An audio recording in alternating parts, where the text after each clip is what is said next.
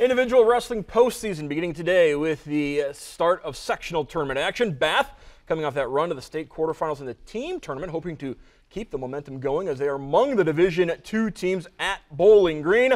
Two different sectionals at the Stroh Center this weekend. 6 mats in action with the North Sectional on the left side, South Section on the right side. In the South opening round, 182 pounds Bath. Easton Rudis of the early 2-0 lead on Shawnee's Dylan Hefner, but Hefner quickly changes that, takes the 3-2 lead, and would later get the pin for the victory. Move up to 182 pounds now.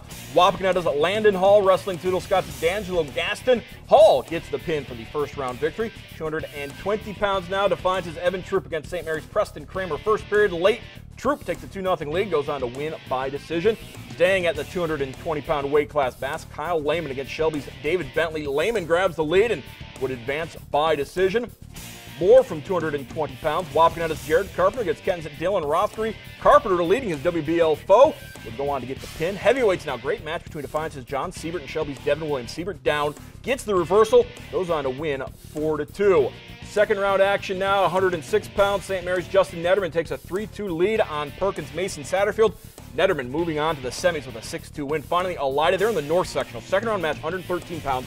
Blaine Hunter against Galeon's Carson McLeod. Tied late in the third, Hunter takes control, wins a thriller 9-7 to move on to the semifinals. Toledo Central Catholic, after the first day, leading the North Sectional. Salina 9th, Elida 11th.